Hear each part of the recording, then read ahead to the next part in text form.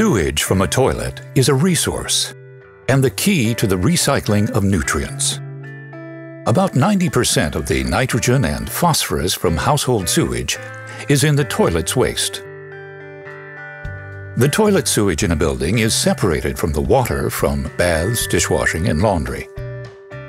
The sewage from the toilet is accumulated in a sealed tank, while other household water is processed in a simple infiltration system in the soil of the property.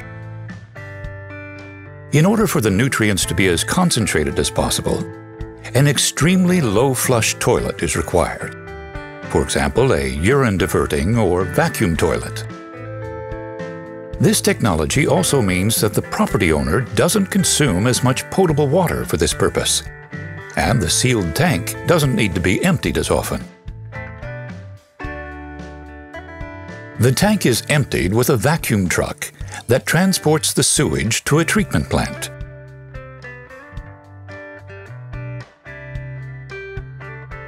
At the treatment plant, the sewage is emptied into one of two receiving wells, each holding 200 cubic meters. The escaping air that arises from emptying the water passes through a biofilter that reduces odors.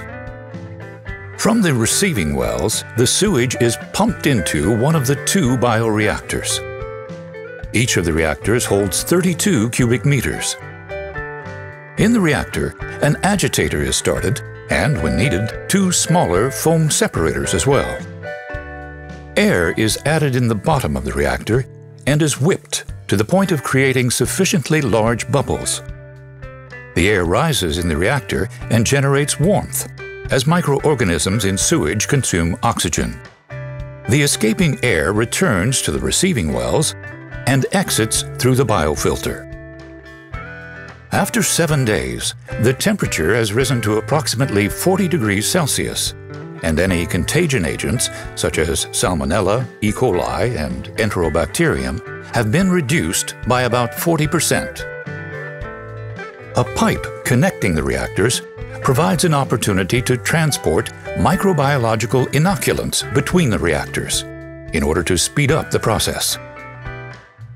A small amount of concentrated urea is added in the reactor.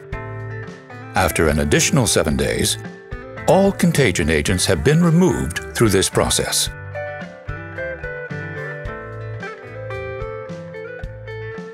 The process is controlled through measurement of time, temperature, and pH.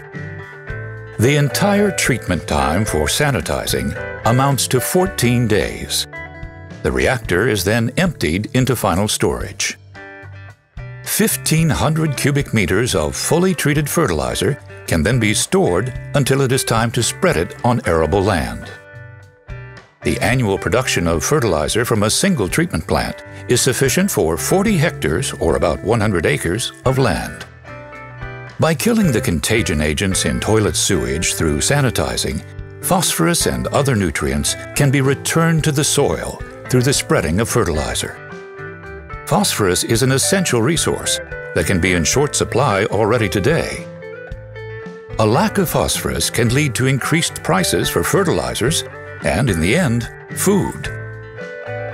In collaboration with LRF, Teljenet's treatment plants are an example of how we can return nutrients to the soil.